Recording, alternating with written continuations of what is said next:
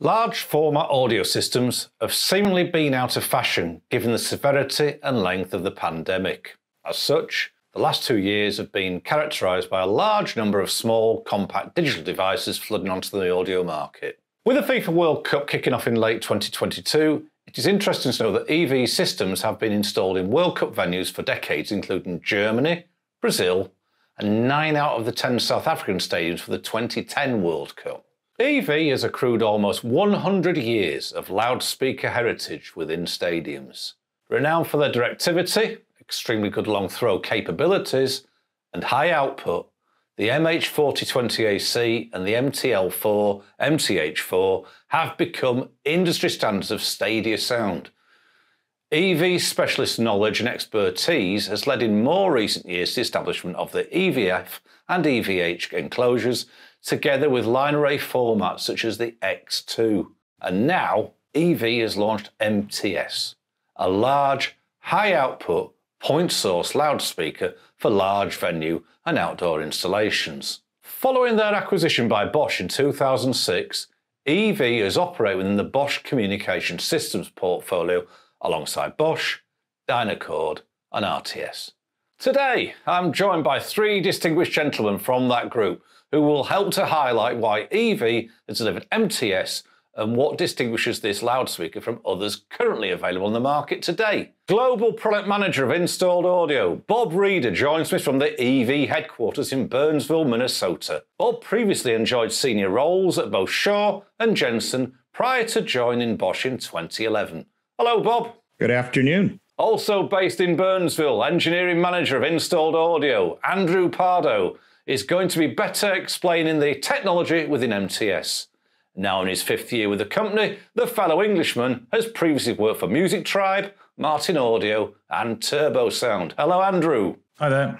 And thirdly, operating 7 time zones ahead of his colleagues, Technical Director of Global Applications, Oliver Sahm, joins us from the Dynacord headquarters in Straubing, Germany. Having joined the company in 2000, Oliver holds a Master's in Electrotechnik und Akustik from the Technical University of Berlin. Guten Tag, Oliver. Guten Tag and hello, everyone. MTS, what a revelation this has been. To be bringing out a stadium loudspeaker at a time like this, it's like a hallelujah moment. Why did EV decide to embark on the MTS project, though? I know it wasn't today or yesterday, it's been going on for a while. Andrew, please, give me some ideas. There's a number of reasons for launching it, but one of them was from an R&D point of view. We launched a technical pre-study about 3 years ago, just to see if it's possible to get the kind of SPL levels that were requested by product management over the full frequency range. The initial study showed that with the latest technology transducers and a really big box, we could get the 150 dB at 1 meter and control the directivity throughout the frequency range. And that convinced us that we had a pretty good winning product in conception. EV obviously did the homework. You don't just leap in with a design. You did some consultation here. How did you consult in gaining that market feedback, Bob? Well, we looked at a number of sources when we were trying to define what MTS would be. First off, we looked at the relatively few boxes from competitors who fit in this high output long throw category. Then we went to our global sales teams, and maybe most importantly, for our internal investigations, we talked to Oliver and his team that's spread out throughout the globe, specialists in application design, in stadium design, in all kinds of design, and collaborated with them throughout the development, actually. But then we went outside to talk to customers of all sizes. We talked to very large consultants. We talked to integrators who do small sports fields that might use one speaker. And it wasn't just to get their feedback on the competition. It was more about what do they need to do that they can't do with any product that's available now? How far does the sound typically need to throw in their designs? And at the furthest extent of that, how loud does it need to be? And what sort of response range do they need? So those were all the sort of things we put together to make sure we came up with a product definition that would be scalable. So it would fit from the very smallest applications to the very high demand applications. And that's how we came up with the definition of MTS. Having gathered all that homework and all those notes and put them into sort of, file, what was the design brief for MTS to fulfill that gap in the market from there, Bob? We had not had a speaker to replace our MH horns from some time ago, and we have had numerous requests for something with more output than our EVH series, which has been a very successful stadium line. It's in soccer stadiums all over the world. It's in many types of outdoor venues, very flexible, very high performance, but people just wanted more output. So we wanted to do more than just add another box to the currently available offerings. We wanted to sort of advance the state of the science and really show what you could do in high performance with a point source loudspeaker. Andrew, you were given a design brief at this point, and you came up with 4 main goals. These are very important to the design of this cabinet. Tell us about the challenges. Tell us about those 4 main goals. As we got handed over the design from MKP product management, we also, we were talking to the customers with them as well. The first main goal that we found was that this speaker had to throw a really long way. While we say we needed the output of 150 dB peak at 1 meter, that was really a metric to get us this long throw. And we were looking at getting over 100 dB SPL up to 180 meters, maybe 600 feet away, or at least very clear vocal and speech, but we're also trying to make sure that we've got good sounding music with some bass and some high frequency. So we've got an SPL criteria. The second thing is very precise coverage. So we, as usual, we want to maximize the sound output in the main coverage. But also we wanted it to drop off very quickly outside of that main coverage so that we could increase the STI and give a very clear sound, even in a reverberant space. And then full bandwidth, we wanted to make the speaker go up to maybe 18 or 20 kilohertz. And even with long distance, you get a lot of air attenuation, still delivering some very good hi-fi level, high frequency performance at a long distance. And then we also wanted plenty of bass. A lot of speakers in this market category require augmentation with subwoofers to get any kind of low frequency performance. And we wanted it to have enough good bass to give you the beat, to give you the bass guitar through normal music, so that we could make people dance, so that we could give people a really good time at a very long distance. The fourth criteria we had, and this is a bit of a differentiator, is we wanted to have an integrated cardioid version. So with a box of this size, you can get really good dispersion control, maybe down to 350 hertz, 300 hertz even. But below that, you're kind of at the mercy of the size and shape of the thing. So by adding a cardioid section to the back, we were actually able to get a full frequency range directivity control. So everything right from the very lowest bass frequencies right up to the top high frequencies were all controlled within that beam width.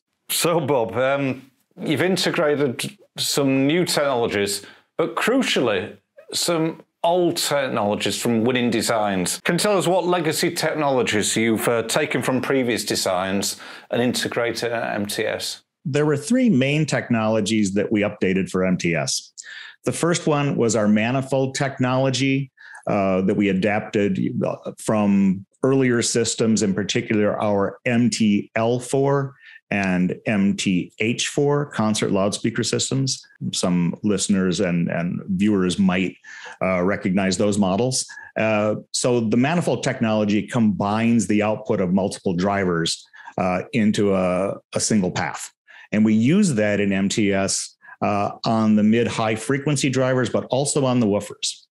So this gives us control over the combination of output from multiple sources. Second technology we relied on heavily is our Hydra waveform converter technology. We borrowed that from our line arrays. The purpose of that is to give you a coherent output in a different wave shape than the one that comes out of the transducer at the input to the main horn. And then the third technology is constant directivity waveguides. constant directivity horns are a technology that we pioneered, actually. So we know quite a bit about them. But these were very important for the MH horns, and they are used in most of our loudspeakers these days.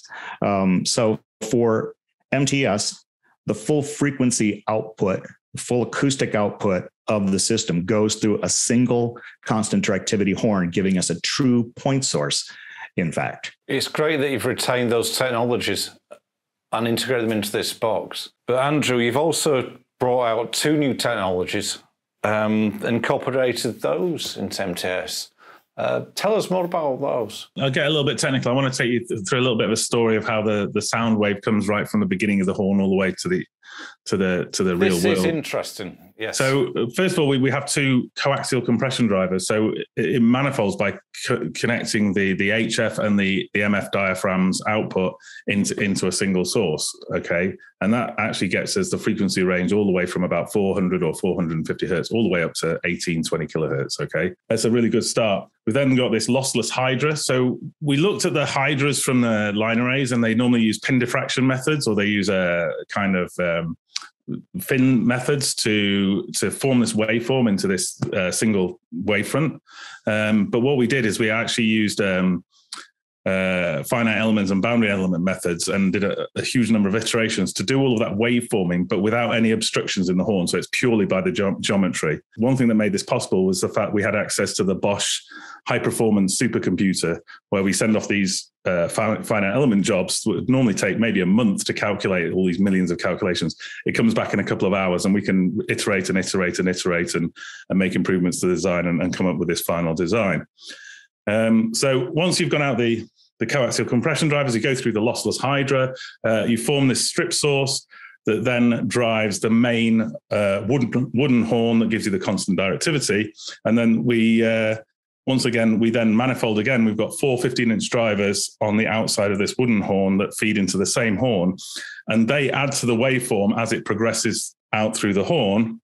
And then they add in that frequency range from about 400, 450 hertz, all the way down to 50 hertz. So that gives you your solid bass performance, but it also gives you your solid low parts of the male and female vocal, this kind of range, the grunt in the guitar for heavy metal, that kind of stuff. The final section in the full range response is we have a perimeter port that goes all the way around the horn. And this kind of gives us the absolute maximum directivity we can at low frequencies. You lose control there anyway, but by having this port all the way around the edge, you get some directivity control, and it maximizes the bass response from those four 15-inch drivers to give you that solid bass output. Point source. Why is it back in fashion? Well, I don't know that it ever went out of fashion, but with a point source compared to a line array, you can get very precise horizontal and vertical directivity control, generally with fewer boxes. With a line array, your vertical coverage is dependent almost entirely on the length of the array. So that means sometimes it gets quite long, and it becomes harder with those longer arrays to get very precise horizontal coverage. So compared to a point source, a line array will typically require more boxes. That's potentially more weight. More amplifier channels. It can interfere with sight lines. So the point source solution usually can come in lower weight, fewer boxes, and in many cases more economically.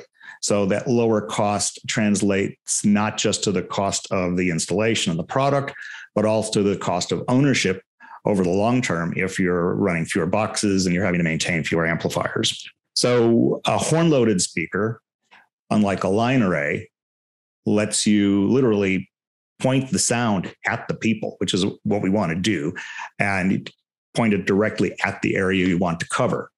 That's more, I would say it's less a direct solution coming from a line array in that respect. To power the box, Andrew, and to create some DSP, give it some DSP so designers can make sure they configure the sound right for their purposes. You've turned to Dynacode's IPX series, crucially. Why have you chosen that as a partner amplification platform?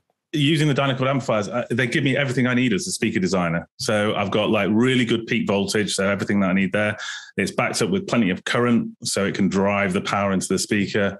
And it's got a high performance DSP, and that it's got the ability in the DSP that I can mix and match between FIR and IIR equalization to come up with exactly what I need for the MTS. As you can see, it's got some very complicated time alignment and frequency response corrections that we need to make to get everything to work together. I've got everything I need. It's also got very flexible limiters technology. It's got the proprietary temp limiter and also RMS and peak limiters that we need for controlling the transducers and making sure it's 100% reliable.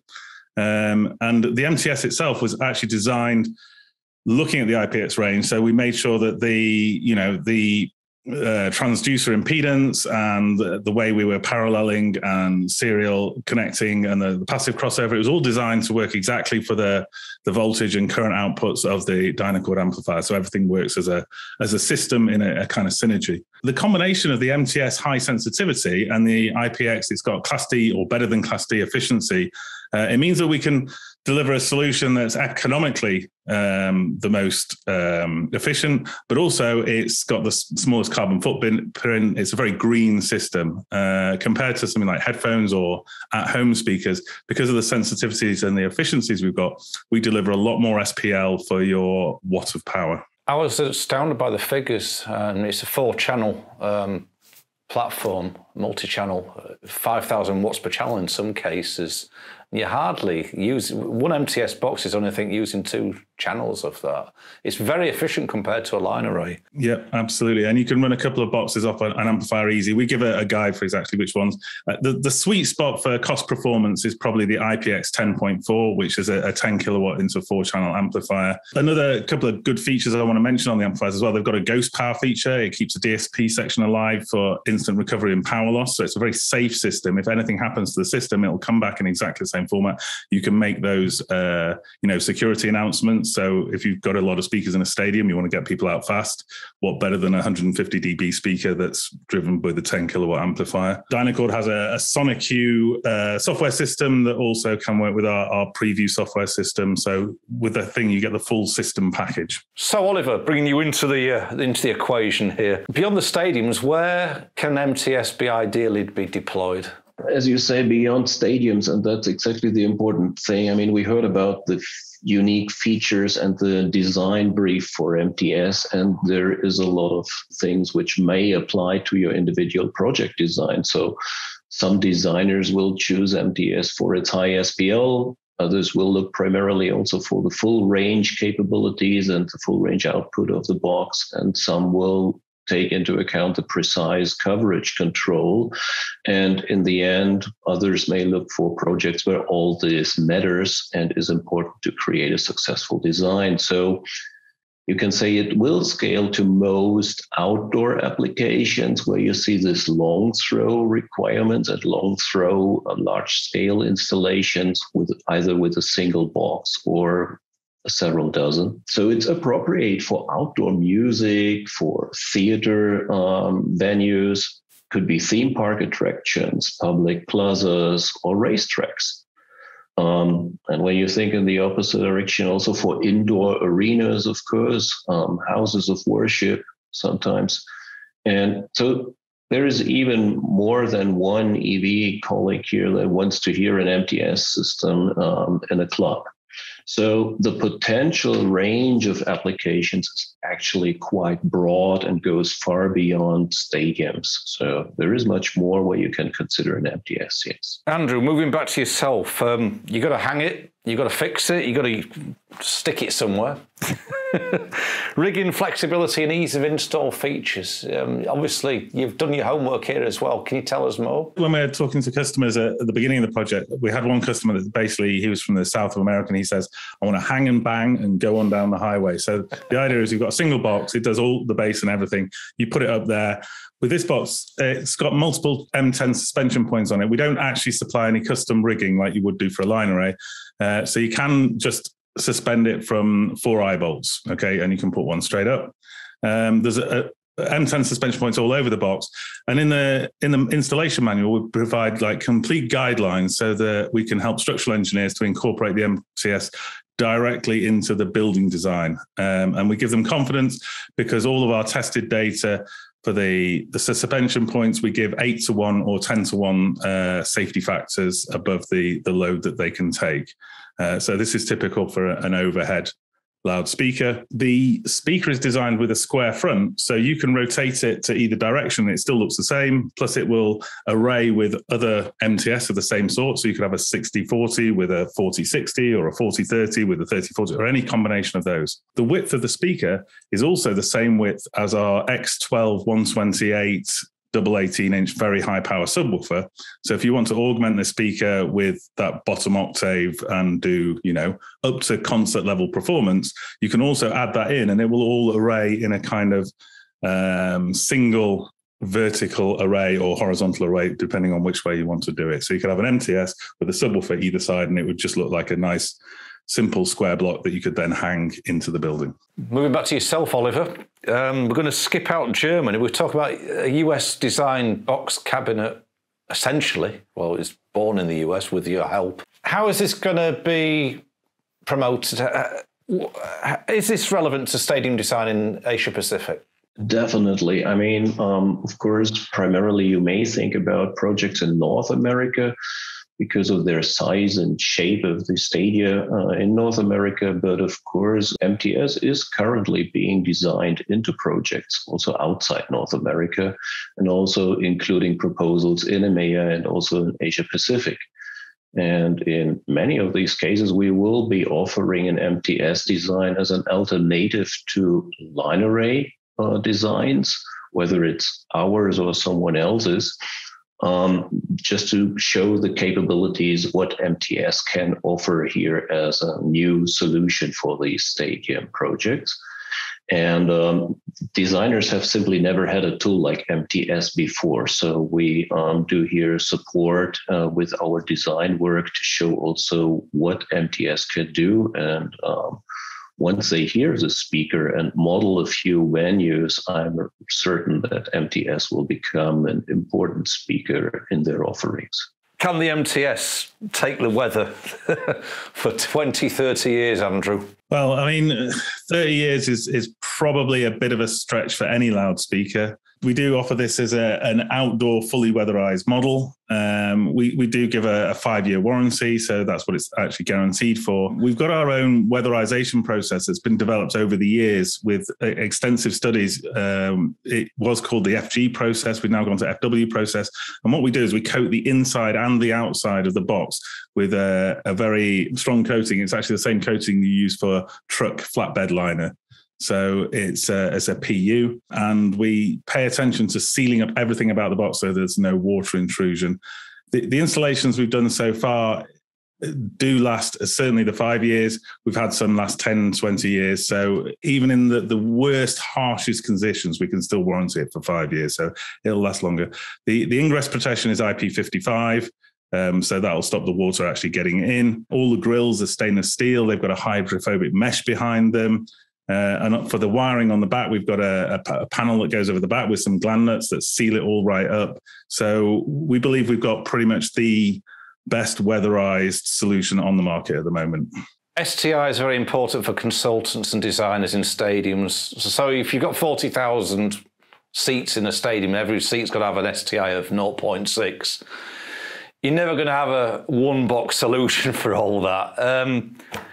Do you need fills for lower seating areas in such a design as that, Oliver? The most important thing I would like to state here before we look into it in regards to loudspeaker design, I mean, the most important thing is that the STI is not solely dependent on the loudspeaker or the loudspeaker system, since the venue acoustics play a huge role and have an even bigger impact on the final STI. So reverberation time, reflective surfaces, etc. So all this is much more important. But yes, you are right. I mean, the topic of designing a system to achieve the best possible speech intelligibility and an STI of 0.6 or close to 0.6 is a goal for the electroacoustic design. And I think the full range directivity control of an MTS, and especially the cardioid versions, will minimize spill outside the intended coverage pattern and very accurately for the full bandwidth. And so from the loudspeaker aspect, to create the best possible direct to reverberant ratio to achieve the best possible STI, MTS may become your best friend when you're looking for such a design goal and an ambitious STI target. So using filled speakers, yes, no, will always depend on the individual design, but MTS is definitely an excellent starting point to achieve the STI goals which are required, yes. This is mainly for yourself, Bob, but all three of you, please feel free to join in. Really examples of how the system is faring beyond Burnsville. How are the reports going at the moment? Well, there's a quote, and it's attributed, at least the way I've heard it, to Leo Baranek, or the father of architectural acoustics. And that is, anyone who ever designs a loudspeaker system will believe that it's the best sounding loudspeaker system ever created. So as we're developing the product, we all had a chance to listen to it. And we felt it's an EV speaker. It sounds like an EV speaker, but this is really something more. It's something special. It's something different. So we began talking to key consultants and installers and a lot of the folks with which we had researched use cases early on. So they knew on paper what it looked like. They knew what the coverage plots looked like. They knew what the response was. They knew what the output was. So for us, the proof then was always that someone else gives you feedback that agrees with your feeling that it's really going to add something to the offering, that people have a new tool for them to work with. So we've now demoed it in various parts of the US. It's been in the UK. It's been on the continent in EMEA. And I would say that in every instance, people came in with high expectations because of what they already knew about the box. And it could not have gone better. It's safe to say that we've exceeded everyone's expectations in terms of how the product sounds. And that's directly the feedback we've had in terms of the sound quality, in terms of how the sound quality doesn't change for quite a long throw as you move from one spot and then further away from the loudspeaker. And the other thing is the cardioid versions. We always include a cardioid as part of the demo after they've got a sense of the basic three-way system. And many folks who come to our demos say, well, I've heard cardioid demos before. I don't need to go hear that. And we then ask them to just humor us, go ahead, take a step behind the array. And it drops jaws because it really does reduce output behind the array. The combination of the cardioids on the side and that really tight pattern control coming out the front. So we could not be more pleased with the reaction we've had. The box hasn't been heard yet in Asia Pacific, mostly because it's taken us a little longer to get it there than we had planned these days. But there should be units very shortly available for demos in Asia Pacific.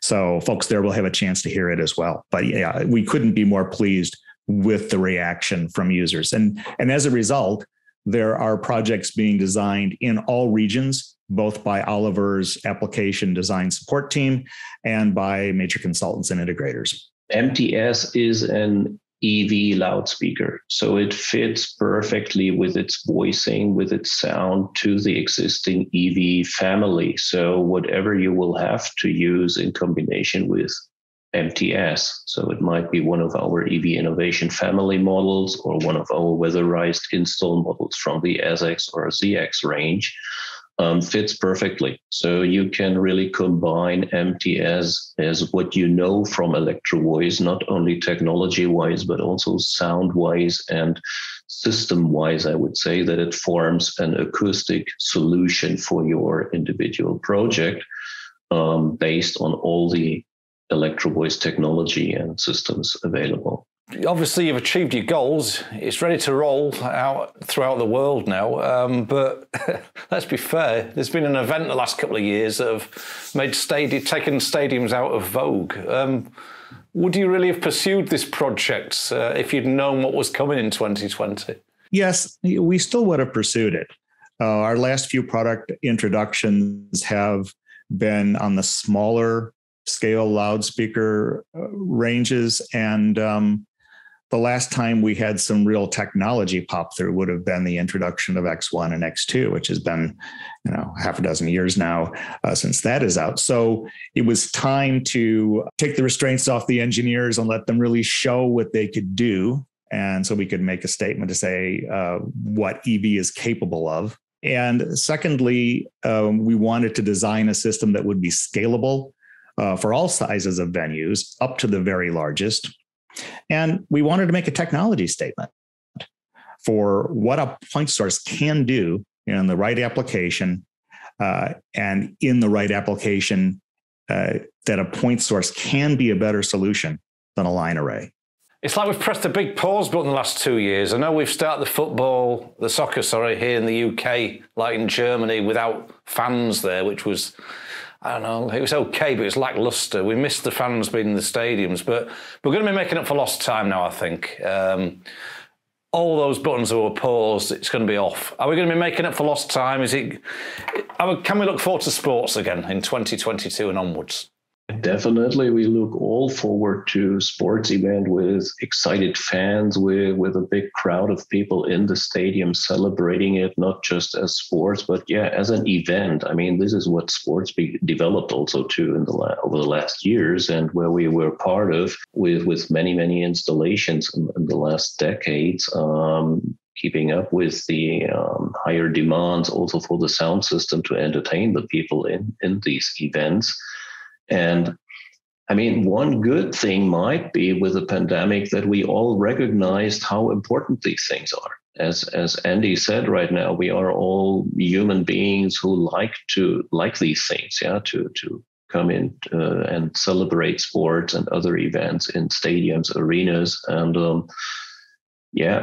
we felt how it is not to have this. And to have these ghost games with no audience in the stadium and empty stadiums, it is strange. It feels absolutely unnatural. So we all look forward to this. And I think we will all enjoy it even more because we know now what we haven't had for a longer time. So it will come back. We all will enjoy this. And also with great sound systems. Will the new technologies be added to future EV speaker designs, particularly manifold technology? I mean, absolutely. The technology generated by Electro-Voice R&D is continually improving, but this has been an additional step in technology on top of that.